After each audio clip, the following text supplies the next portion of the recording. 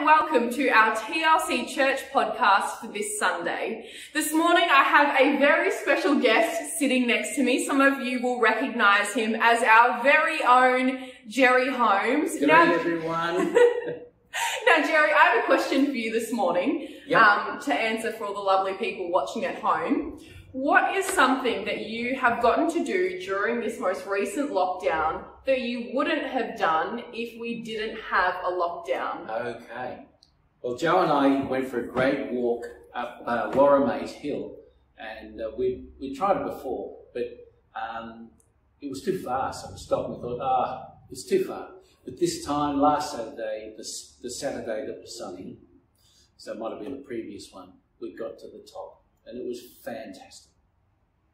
That sounds lovely. I wonder if any of you have gone for a beautiful walk or spent more time outside than you ordinarily would have if you were following your normal 9 to 5 go to work thing every day.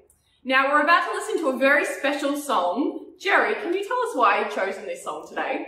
Yes, I love Matt Redman, and it's his song, but it incorporates the new every morning as well. And it's set in Trafalgar Square. And back in 2013, we had the opportunity, Joe and I, to go to England, stay with our friends Rod and Vivi, and we went to Trafalgar Square. It was so cold that there was icicles on the statues. And this song must have been a wonderful gathering. They came together and they sang this song live, and it's just so full of all the things we can't do at the moment, and it's a beautiful song. Great, thanks Jerry. Well, let's start worshipping this morning with that beautiful song that Jerry's chosen for us.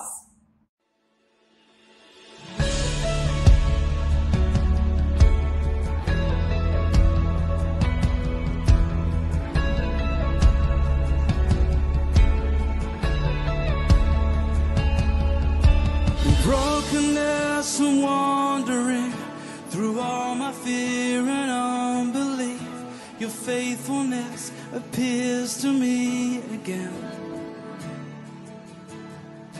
Through mountaintop and valley, Lord, in every season this I know, your goodness like the dawn will break again.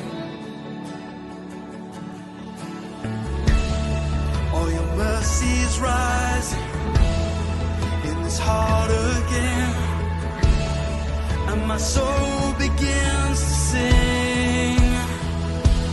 They are new every morning, new every morning.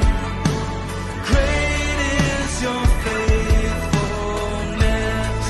Your mercies are new every morning.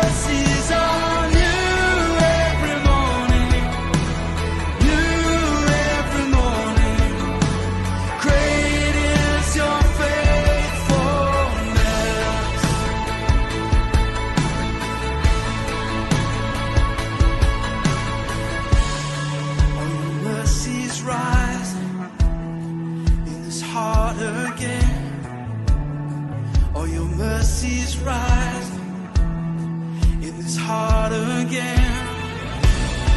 All your mercies rising, forever shining in this grateful heart again.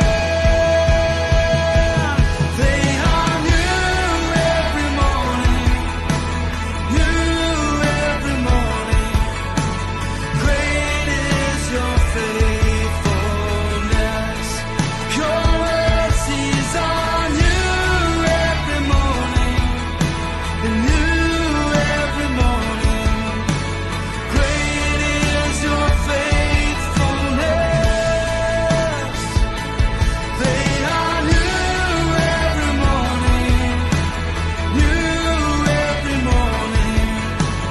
Great is your faithfulness. Your mercies are new every morning, new every morning. Great is your faithfulness. Hear your people sing. Great is your faithfulness. Oh, great is your faithfulness. They are new every morning, new every morning. Great is your faithfulness. Your mercies are new every morning, new every morning. Great is your faithfulness. Hear your people sing. Great is your faithfulness. Jesus, great is your faithfulness.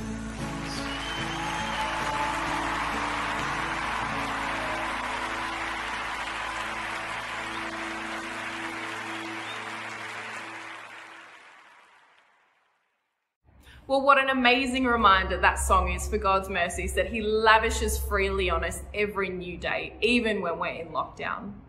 While it's disappointing that we can't meet together again just yet, keep an eye on your community emails for when we can expect to gather again. The TLC office is also not open at the moment, except between 1 and 3 on Tuesdays only, and that's just for food bank, and we only have a limited number of staff on site to help out with that.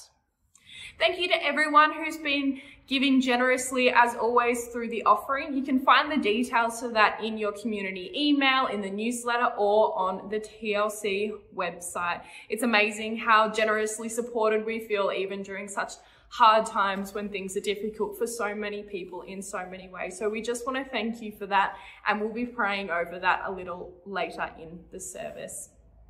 Well, we're about to have a kids video. Last week we watched the first half of the story of Joseph according to Minecraft, and this week we're going to watch the second half of that story and learn about the rest of Joseph's life.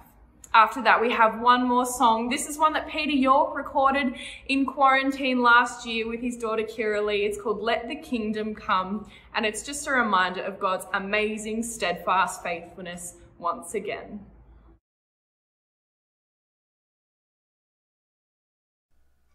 There was a man named Israel, and he had 12 sons. Israel loved his one son named Joseph the most. Israel gave Joseph a colorful coat because he loved him so much. Joseph's brothers were jealous because Joseph was loved the most, so they came up with a plan. Hey, look, Joseph is coming. Let's throw him into this hole. Yeah. Wait, let's grab his coat and dip it in blood so that father thinks a wild animal has killed him. They gave the bloody coat to their father. Their father knew it was Joseph's coat and cried out, "This is Joseph's coat, and he is dead!" Meanwhile, some people found Joseph in the hole his brothers had left him in. They took him out and sold him as a slave to some passing merchants for 20 pieces of silver. The merchants brought him to Egypt and sold him to a man named Potiphar. Potiphar put Joseph in charge of his household. Now Joseph was very handsome, and Potiphar's wife fell in love with him. Joseph ran away from her. She told lies about Joseph to Potiphar, so Potiphar put him in jail. The king, or as the people called him, Pharaoh, put his cupbearer and baker in jail with Joseph because he was mad at them. The baker and the cupbearer both had disturbing dreams and had no one to tell them what it meant. The baker and I both have disturbing dreams and we have no one to tell us what they mean. God can help me tell you what your dreams mean. In my dream, there was a grapevine with 3 branches. I took off some grapes and squeezed into Pharaoh's cup, which was in my hand. Then I gave it to Pharaoh to drink from. This is what your dream means. The 3 branches are 3 days, and in 3 days, Pharaoh will make you his cupbearer again. Now tell me the meaning of my dream. In my dream, there were 3 plates on my head, and all kind of baked goods in the top plate. But there were birds eating all the food out of it. This is what your dream means. The 3 plates meant 3 days. In 3 days, your head will be lifted, and Pharaoh will hang you in a tree, and the birds will eat your flesh.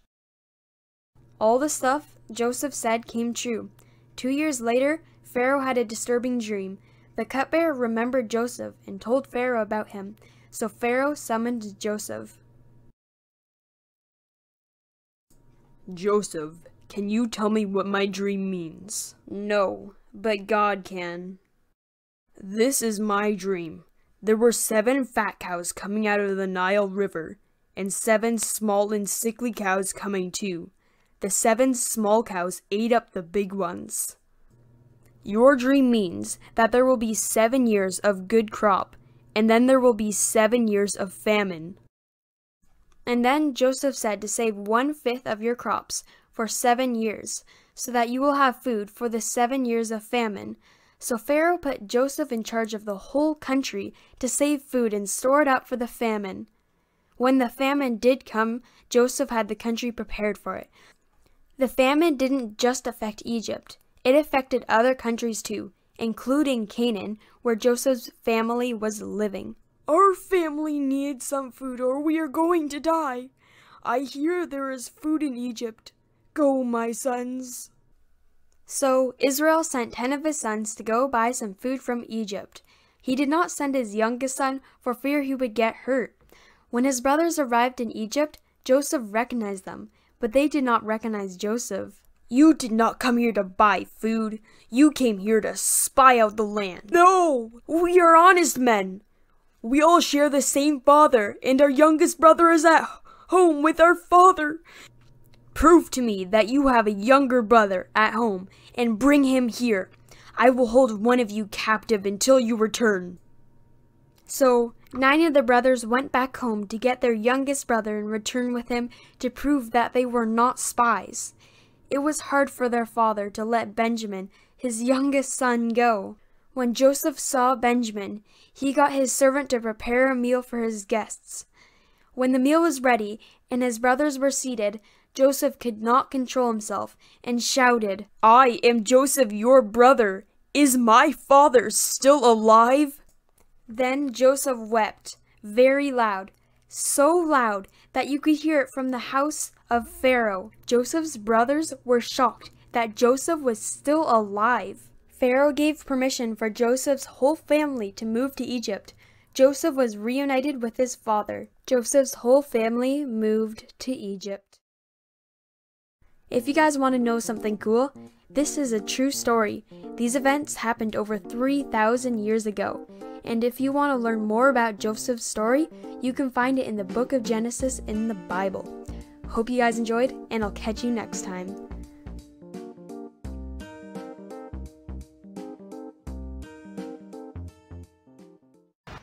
Here we are. This is a lovely place to be on a warm sunny day. We don't actually have a warm sunny day, we have a COVID overcast day, but it doesn't matter.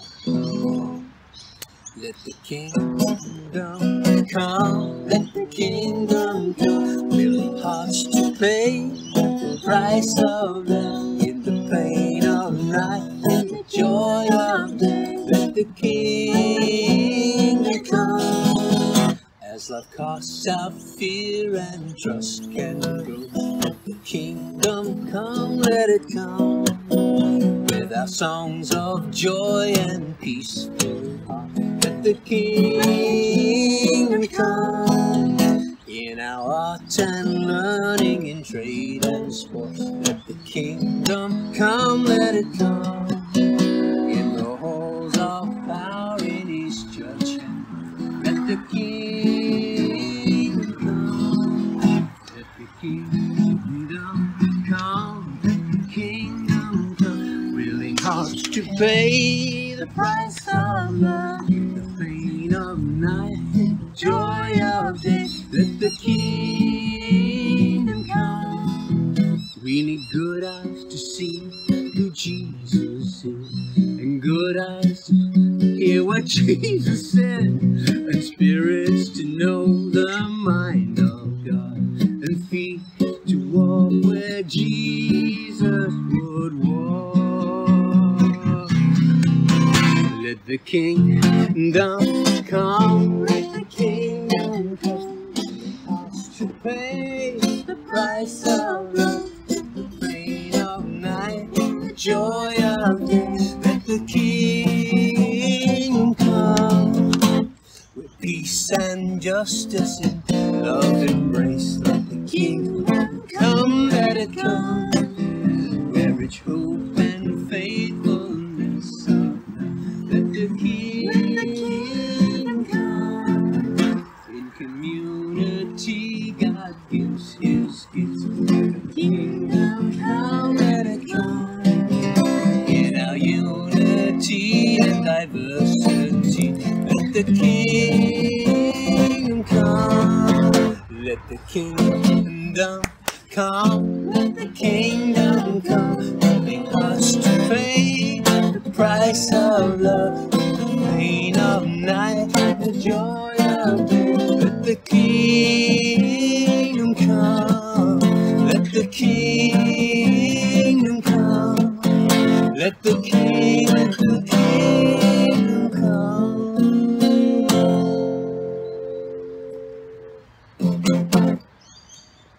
The Bible reading today is taken from James 2, verses 14 to 26. My friends, what good is it to say you have faith when you don't do anything to show that you really do have faith? Can that kind of faith save you?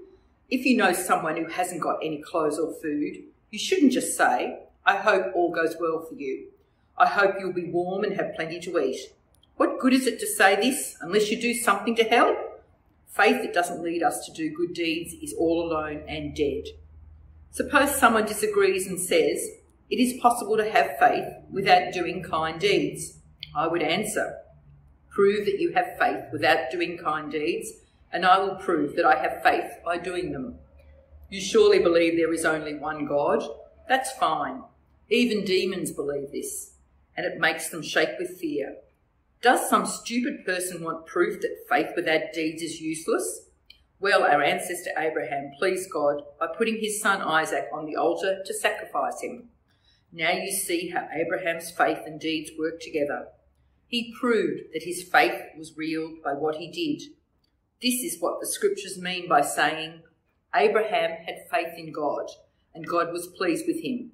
That's how Abraham became God's friend. You can now see that we please God by what we do, not only by what we believe.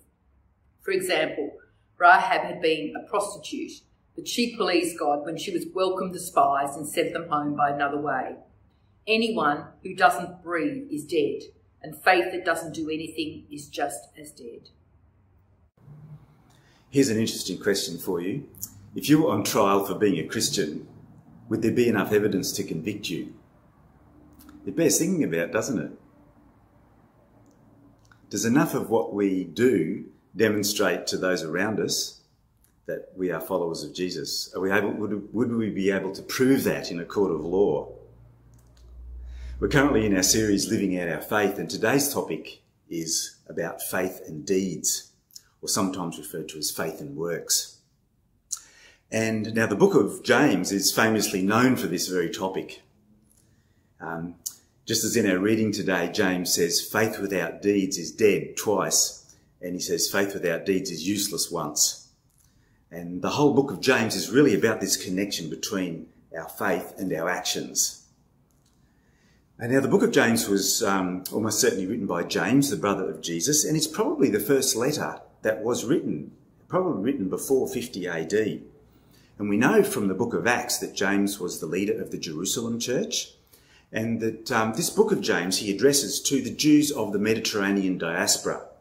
And he's probably addressing these particular topics because Judaism had become very much a religion of ritual, and many felt did not reflect living in the way that the God of justice, love and mercy would want his people to live. And that probably followed over maybe into Jewish believers, those who'd come to faith in Jesus. And so James, they're his flock, Jewish believers in Jesus the Messiah. And there's three main characteristics that I think are in the book of James. And the first one is that it has a lot of similarities with the Old Testament wisdom literature. And by that we mean the books particularly of Job, Proverbs, Ecclesiastes and some others. Short, powerful sayings about life. For example, they both the Old Testament and James talk about the sins of the tongue. You know, what you say. For instance, in Proverbs, it says, a soft answer turns away wrath, but a grievous word stirs up anger. And James says something very similar here, and that's just one example. Another characteristic of the book of James is that the Old Testament and James talk about the justice and benevolence on behalf of the poor and disinherited, or the needy and oppressed, the need to minister to the needy and oppressed. And both the Old Testament and James talk about the transiency of life, especially in connection with wealth, that your wealth will just be gone when you go, and it just doesn't mean anything, that there's a folly in an obsession for wealth. Also, in discussing these things, James has more parallels than any other New Testament book to the Sermon on the Mount. And so that's very interesting as well, particularly the ethics of Jesus as he expressed in the Sermon on the Mount. And much of this book is really short, pithy sayings and advice for living that possibly came from sermons. That's what it's been suggested, that it came from sermons James delivered. Because it's kind of bitsy with very short sayings, that it might be a collection of some of James's sermons. And why it could be sermons is he often speaks quite powerfully in quite a fiery way. He says things like, "You foolish person, do you want evidence that faith without deeds is useless?" That's the kind of thing you might say, in a sermon. Or in another place he says, "You adulterous people, don't you know that friendship with the world means enmity with God?" So James is obviously a pretty fiery guy too. But there's three things I think that James is really wanting to exhort believers to do or to make sure of. And those three things are, firstly, that our faith informs and controls everything that we do. Secondly, that our actions must match our words. And thirdly, that all of this is characterised by love, justice and humility. And I'll just say them again.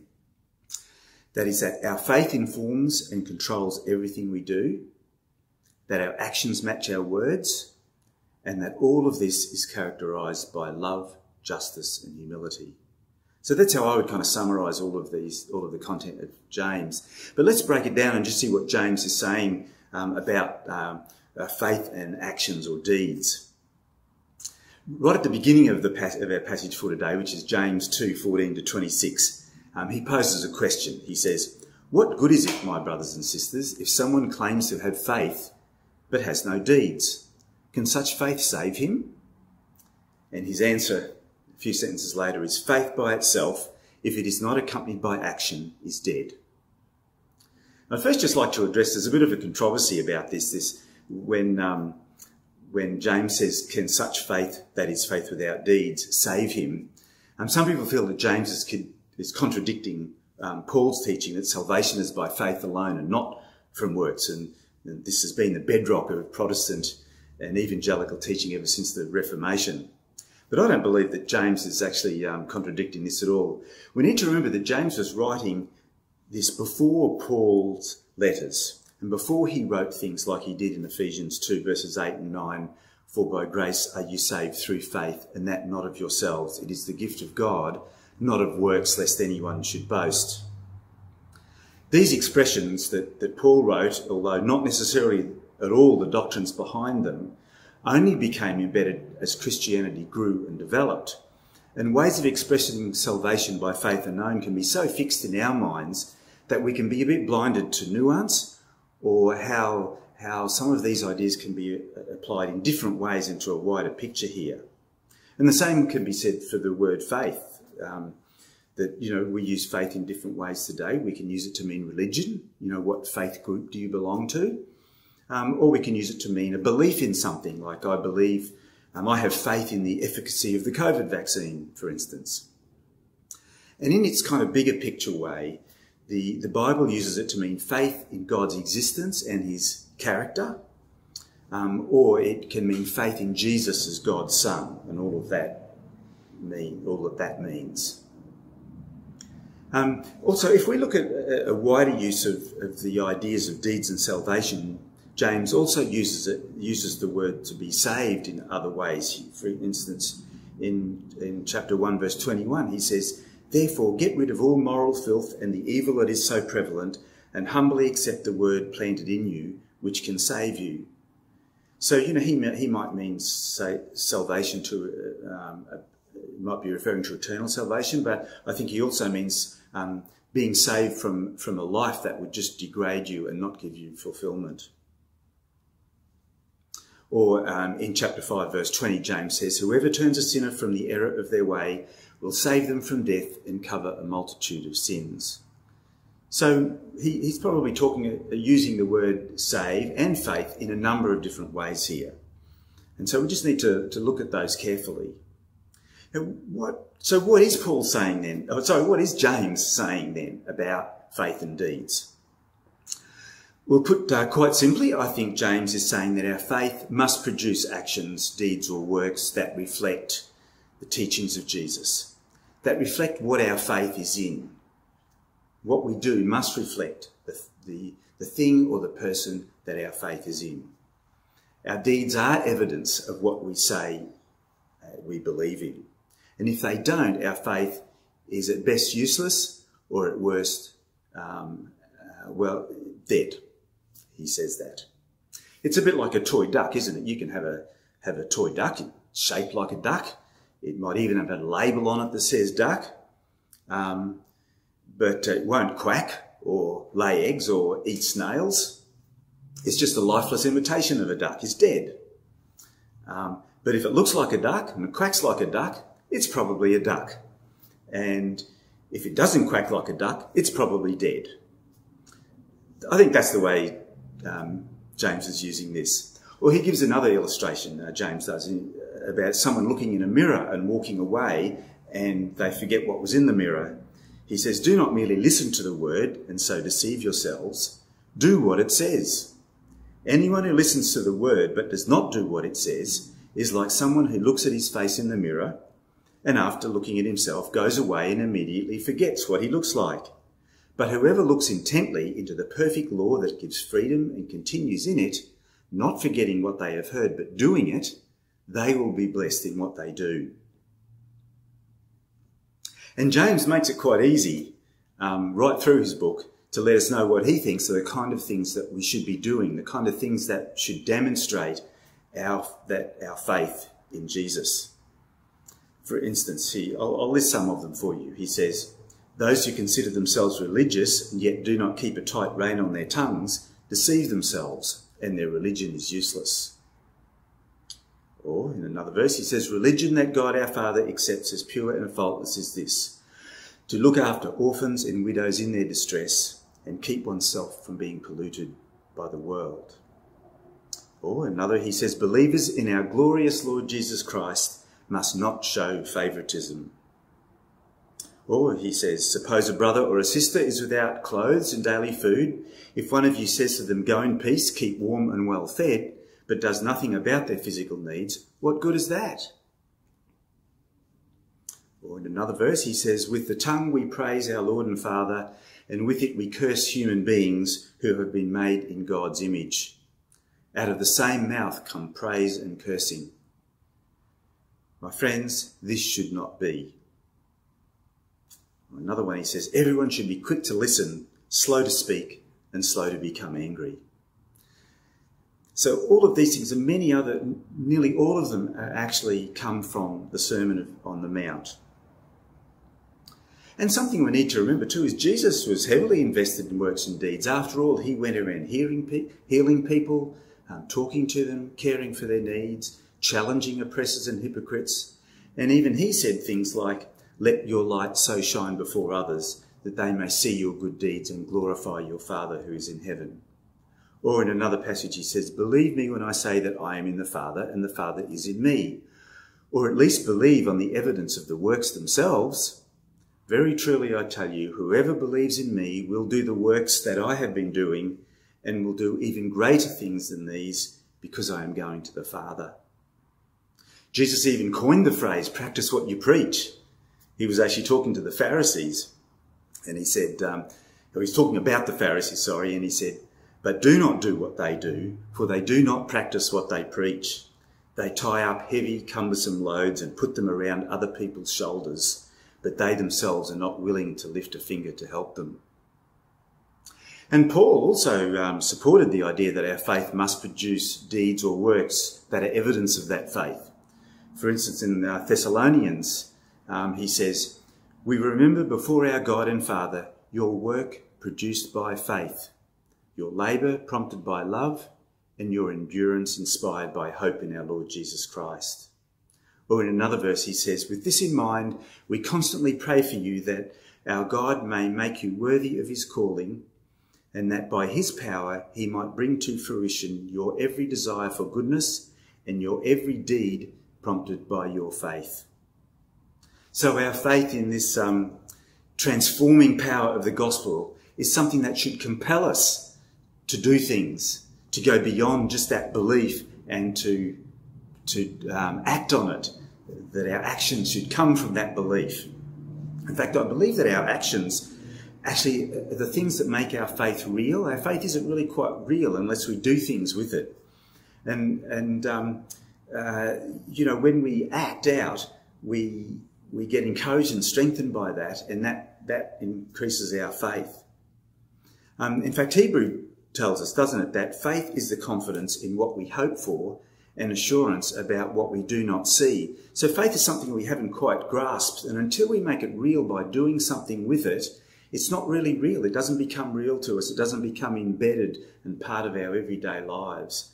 And this is what James is asking people to do, or pleading with people to do. He's asking it to make these things part of your everyday life so that your faith will become real. And that way it helps us to transform the world around us. I'd like to just finish with a verse that I mentioned before from faith, from James, about this faith in action, where he says, but whoever looks intently into the perfect law that gives freedom, and by that he means the law as interpreted by Jesus, whoever looks intently into this perfect law that gives freedom and continues in it, not forgetting what they have heard, but doing it, they will be blessed in all they do. Amen. Good morning, and thanks for joining us. We would like to spend some time now just praying for those in our community and bringing some pastoral prayers. There's probably others that you know of that are struggling, and so join with me as we bring them to the Lord. Dearest Lord, we thank you that we can bring all things to you. And we just bring to you those in our community that are struggling now with surgery or waiting for surgery, with ill health. And we pray that you would just encourage them. We pray that you would give them some patience and you would give them some peace as they just turn to the medical people and teams that are taking care of them. We pray, Lord, for those in our community that are grieving, for those that have lost loved ones recently, particularly the Peel family. We also think of Elizabeth Faulkner's family as they hope to have a service and the thanksgiving of her life. And we just pray for these people as they process. and remember their ones that they love so much. We also bring to you those, Lord, that have really struggled in this last lockdown with anxiety and stress and depression. Father, we just pray that you would protect them. We pray that they would get the support that they need. We pray that your Spirit would just calm them and take care of them, Lord. We ask for their families and those around them that support them, that you would give them wisdom, that you would also give them patience and understanding as they journey with these people. We think of others, Lord, who are isolated, who are feeling lonely, for those who are struggling due to finance loss or to job loss, and in many other things that have affected them during this time. We just bring them to you, Lord, and we ask that you would just care for them also. We pray that as our community, we might be able to support them and gather around them and encourage them. Lord, there's many others that come to us through Food Bank, and for those that are living very precariously, the homeless, for those part of winter shelter, for others that are struggling. Father, we just pray that you might meet their needs, that there will be kindness amongst the people that they meet, and that they would be given what they need practically and physically, as well as an emotional support. Father, we just really thank you for all these things, and we lift these people to you. And for all those that we've not mentioned, may we be mindful of them and bring them to you. Now, Lord, we just want to thank you for the offering, and we thank you for your goodness to this church, and we commit all that is given to us. We pray that you would bless it, Lord. Pray that we will be good stewards of it. We pray that we'll be wise and discerning. And we thank you for the gifts that are given to us, and ask, Lord, that you would bless all that comes, that we may use it to glorify your name. Amen. Please join us now and spend some time just in your home, sharing in communion as we gather in our own homes and bring these sacraments together. Let's pray. Dearest Lord, we just thank you so much for the gift of life you've given us through the blood that was shed in Jesus Christ. We thank you for this bread. We thank you for the symbol of the body that was broken for us. And we take this wine and remember you also, Lord, and for the blood that was shed. We thank you that we can spend this time in reflection and praise and thankfulness to you. Amen.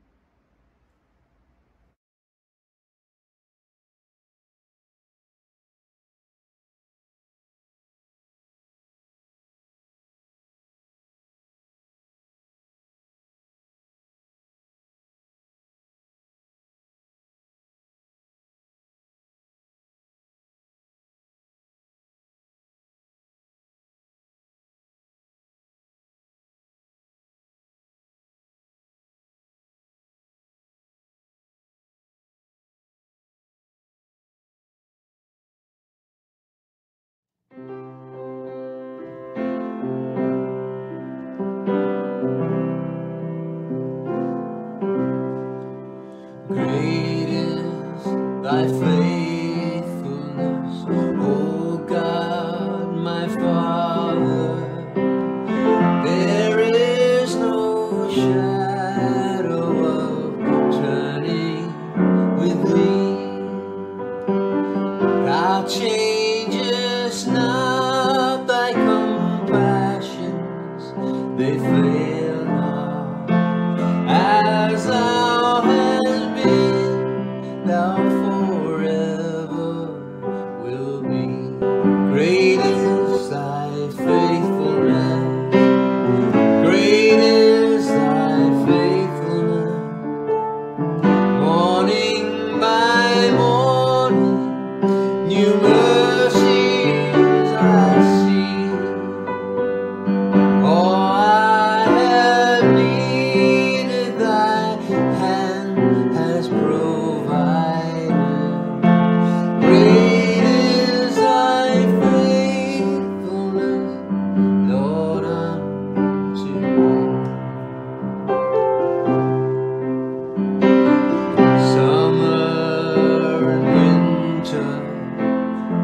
springtime and harvest, sun, moon, and stars in their courses above.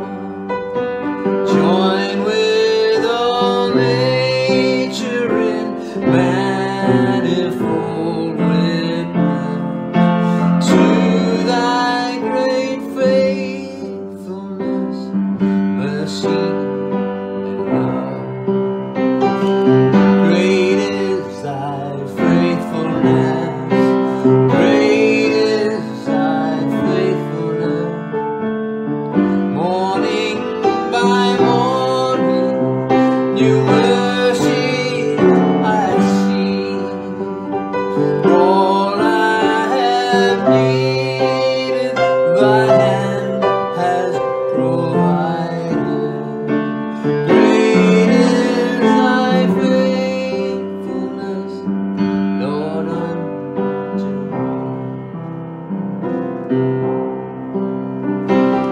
Pardon for sin and a peace that endureth, thine omnipresence to cheer and to guide, strength for today and bright hope for tomorrow.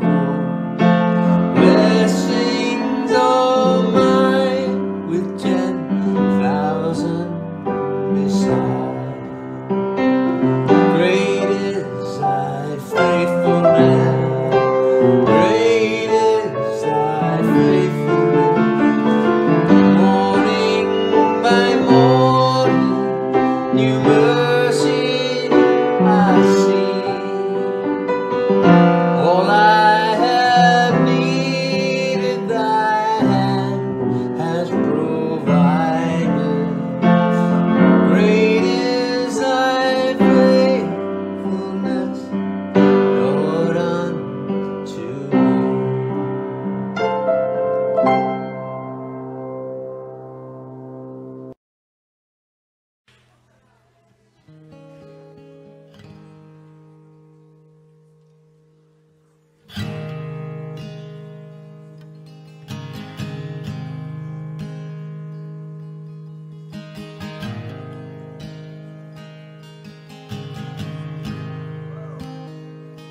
I love you, Lord. Oh, your mercy never fails me. And all my days I've been held in your hand. From the moment that I wake up until I lay my head, oh, I will sing of the goodness of God. 'Cause all my life you have been faithful, and all my life you have been so, so good. With every breath that I am able, oh, I will sing of the goodness of God. I love your voice. You will lead me through the fire, and in darkest night you were close like no other. I've known you as a father, I've known you as a friend, and I have lived in the goodness of God. Yeah. And all my life you have been faithful. Oh. And all my life you have been so, so good. With every breath that I am able, oh, I will sing of the goodness of God.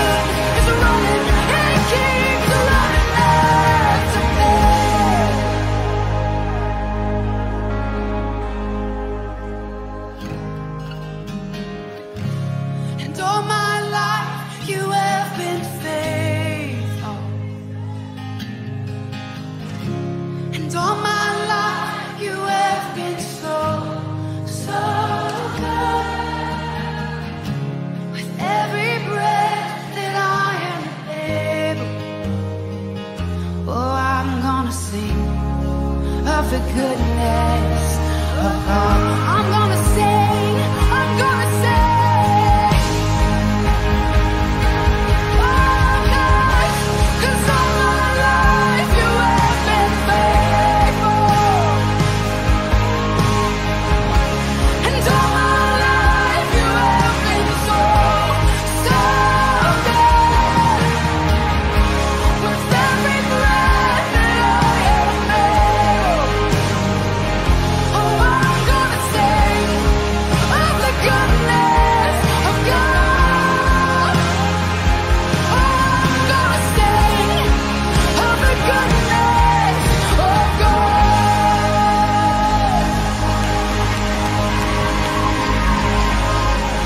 With every breath, over all my days.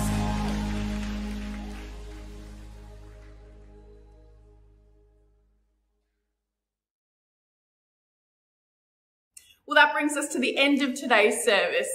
Thank you for staying and watching until the end, and I pray that it's been a blessing for you as you go out into the week. And thank you as well to everyone who had a part to play in putting the service together. There's a lot of hard work that goes into putting together the video and the sound and the editing after all of the filming's done before it reaches your TV screens or mobile phones or whatever it is you're watching this on through the YouTube link. So we just say a big thank you to the team for putting all of that together every week.